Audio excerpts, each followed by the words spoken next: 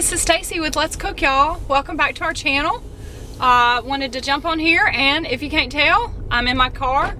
So I have big news. I can drive again. I wanted to give a quick update about my health.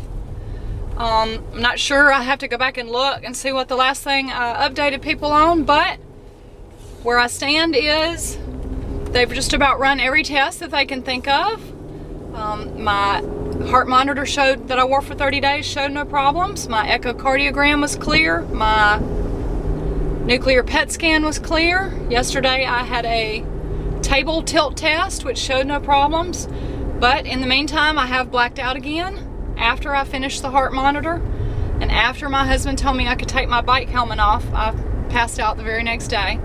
So when I told the cardiologist about that at the table tilt test, he was not very pleased, and he sent me into an outpatient surgical cubicle, and they inserted an long-term heart monitor, not a pacemaker, not a defibrillator, but a long-term implantable. It's a little device about the size of a flat AA battery that they put in my chest. So I had a little surgical procedure yesterday. I'm still recovering from that, and I'll get the bandages off and the sutures out next week, and then we will take it from there. In the meantime, they have tried to label this something they call vasovagal syncope, which I'm learning a lot of cool medical terms. Syncope is the medical name for passing out or fainting or blacking out.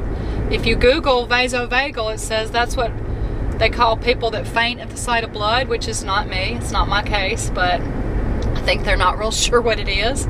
And they've told me, they've given me marching orders to do 3 things. Since I jump up and it happens, they've said, don't jump up. So they want me to be mindful and get up really slow.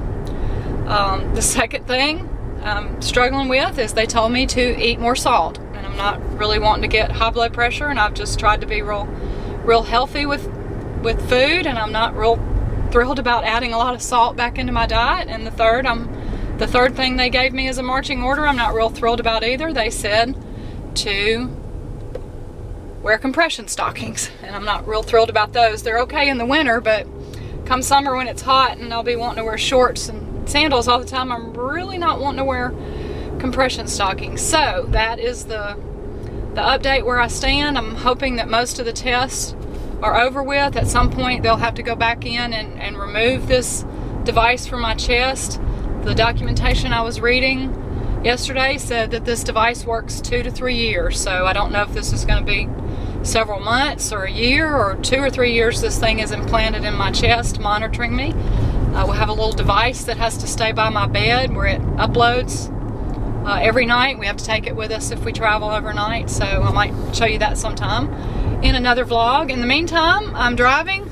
The doctor, after he implanted the device, said he thought since I was just having the syncope when I stood up, I'd probably be okay to drive, and it had been 8 weeks, 56 days, so I was more than ready to drive, and I'm happy to be out. I'm fixing to run to Sam's Club, and so this will be a health update and a quick Sam's Club haul, so hang on.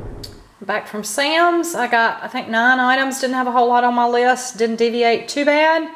I'll have to do the math. It was time to renew our yearly membership. It was somewhere under $100 by the time we finished, so real quick, my little Sam's Club haul is milk is on every single Sam's Club haul we go to. There was an instant rebate on the black beans, and we eat a lot of them, so I bought another case.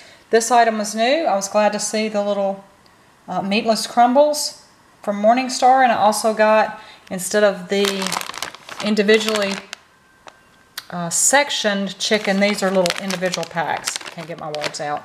So some hormone-free Forester Farmers Market chicken, some oatmeal, some lotion, shaving gel for both Tim and I, and some Crest Pro Health rinse. That is a very quick Sam's Club haul, and that will wrap up this quick health update and haul video. I hope everybody is having a very blessed day. Like, comment, and subscribe. Have a blessed day, y'all. Bye.